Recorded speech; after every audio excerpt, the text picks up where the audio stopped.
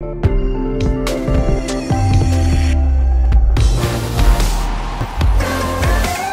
Andy and you're watching Learn How. This video is optimized for mobile devices. Hold your phone vertical and go full screen for the best viewing experience.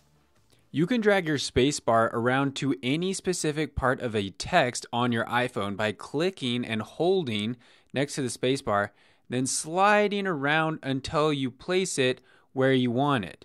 And then you can simply make the correction or the change and add some text if there's a specific part that you want to add text. This also works in any application or any app. You can click and drag around the spacebar to wherever you want it to stop on your screen.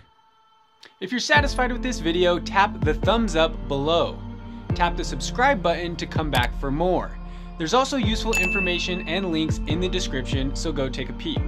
I appreciate your support. Thanks for watching.